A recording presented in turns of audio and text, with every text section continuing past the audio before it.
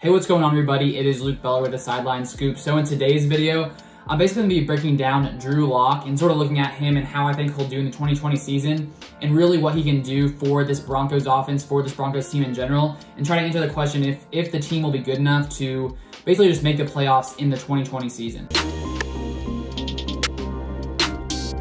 What's going on, everybody? If you guys are new to this channel, welcome. My name is Luke Beller. On this channel, I talk about the NFL, fantasy football, those kinds of things. So if you want to see some more of that kind of content, feel free to subscribe to the channel down below.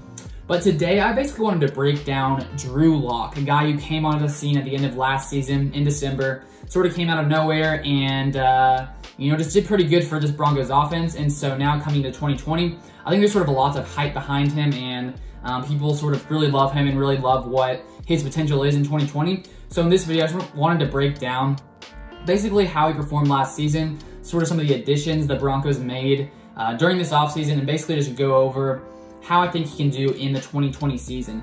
So when we take a look at Drew Lock, sort of how he came to be on this Broncos team, he was drafted in 2019 in the second round, 42nd overall. The Broncos came in and decided to draft him. And coming into last season, it wasn't the kind of thing where he was expected to start. So he was able to sort of come in, relax a little bit, not have all the pressure on him. But at the beginning of the preseason last year, I don't know if you guys remember, but he sprained something that put him on the IR until December. And so, he was injured until that time. But it was until he came into December, the Broncos hadn't really been doing too well at all. And Drew Lock came in and he went 4-1 in the final 5 games for the Broncos in 2020. And if we take a look at his stats in those 5 games, he passed for 1,020 yards, 7 touchdowns, 3 interceptions with a 64.1% completion percentage and an 89.7 QBR. So as a guy to come in here as a rookie in his first 5 games, he did insanely well, much better than Joe Flacco and the other guy who was starting for a little while. So he comes in, sort of brings the Broncos up and really just does really well.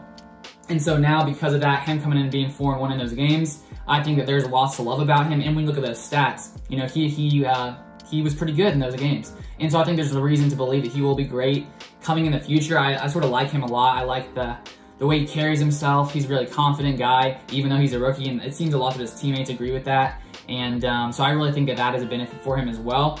And when we take a look at basically the difference between the basically sack percentage before Drew Lock came in and then when Drew Lock came in, it sort of shows his ability to sort of escape around the pocket, move around, and to just sort of make some plays with his feet. Because when you take a look at the offensive line, in 2019 overall, the Broncos allowed 41 sacks, which was ranked 25th, so not good at all. Pretty terrible in the bottom 6 or 7 teams with an 8.1% sack rate. But the thing is, though, you sort of have to take a look at who the quarterback was when they were playing and basically how many sacks occurred when they were playing. So Joe Flacco was sacked 26 times in 8 games. That's a lot. It's just a crazy amount. So that was almost like 3 per game, something like that, 2 point something per game or something. And the other quarterback, Brandon Allen, was sacked 9 times in 3 games with about 3 per game. But then when Drew Lock came in, he was only sacked 5 times in the 5 games he was playing. So only about 1 sack per game. So that sort of just shows his ability to move around the pocket. Those other guys before him were just standing in there, just getting sacked all the time. But Drew Lock obviously can move his feet around, get around, sort of like Aaron Rodgers. I'm a Packers fan, so Aaron Rodgers, he's a guy who can, just move around like crazy, make plays with his feet. I'm not comparing Drew Lock to Aaron Rodgers, but maybe there's potential for him, who knows? But when we take a look at like other offenses and their offensive lines and how many sacks they allowed, the league leading best was the Rams with only 1.37 sacks per game. So Drew Lock was better than any other team when it came to sacks allowed in this season. And even the Chiefs had a 1.56 sacks per game.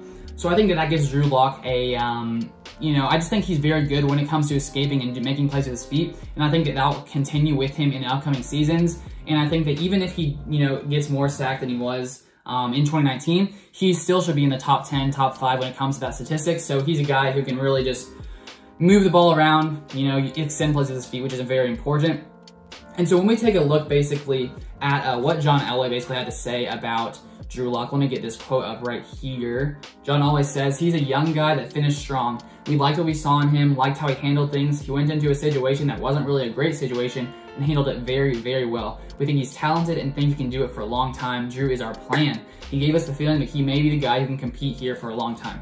So I think the Broncos believe that Drew Lock, they found their quarterback for the future, the guy for maybe the next 5 or 10 years, a guy that they think can really carry their team in the future. And so they sort of showed their belief in him when they went out in this 2020 NFL draft, drafting Jerry Jeudy in the first round, wide receiver, and in the second round, wide receiver, KJ Hamler. So they basically came and gave Drew Lock tons of weapons in this offseason. They also came in and added Melvin Gordon, even though they had Phillip Lindsay, who I believe had back-to-back 1,000-yard rushing seasons. So they bring in another great running back, and they already have Noah Fant, I don't know how to say his name exactly, who was a 2019 first-round pick last season, who lots of people love and expect to break out this season. And they already have an all-pro, or what's his name, Pro Bowl receiver in Cortland Sutton. So this Broncos offense is stacked with talent, with some young talent who can make plays, who have great playmaking ability. And so I really think that Drew Lock is sort of set. He has a lot more weapons this offseason, or this upcoming season, more than he did in 2019. And I really think that Drew Lock is going to be even better in the 2020 season. And I think there's just lots to love about him overall. And also they brought in a new offensive coordinator who has more experience in Pat Shurmur. They fired the other guy, his name is Rich Scangarello. It's a crazy name there. They fired him after one season. So they have a new offense coming into this year, and so the guy has more experience, and so hopefully that can elevate Drew Lock and elevate the entire offense just in general. And so when we take a look as like, can this Broncos team compete and really make it to the playoffs? And I would say definitely. It's a very high likelihood, I think, that they do make the playoffs. I just think that with the talent of Drew Lock, with the talent of the receiving core, and when you take a look at their defense, last season they were top 10 in points allowed and 12th in yards allowed, and they had the best red zone defense in the NFL last year.